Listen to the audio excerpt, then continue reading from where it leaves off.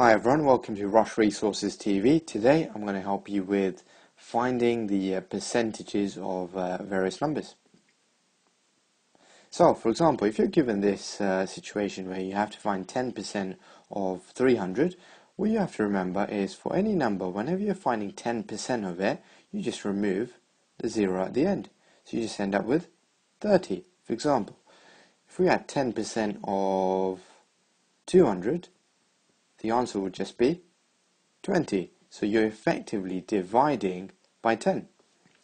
Let's do another one. So I gave you 10% of 500.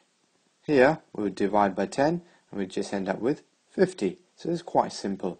And this will really help you to find the more complicated percentages, which you'll see now. Now, this one, a little bit harder. It says 20% of 400. So what you want to do first of all is use our 10% trick. So 10% of 400 is just 400 divided by 10, which is 40.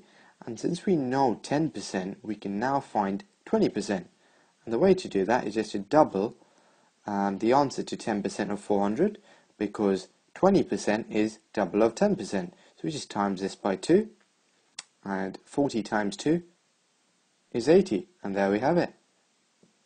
Here's another one, 15% of 60. So now this time, let's be really clever.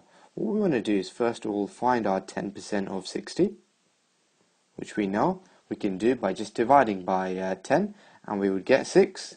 And now we'd find 5% of 60, which is just half of 10%, so we divide by 2, and we get 3.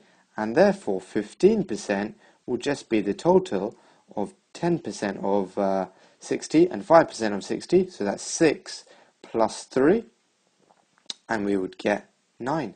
And there we have it, that's our answer. Here's one final one for you, 30% of 800. Now here, we can just find 10% of 800 again, using our cool trick by just dividing by 10, and we end up with 80.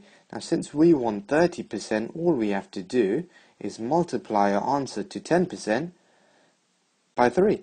And we just do 80 times 3, and the answer should give you 240.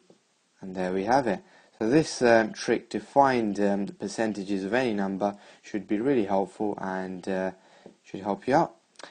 If you found this video useful, please give it a thumbs up and feel free to subscribe and stay tuned for more. Thank you for watching.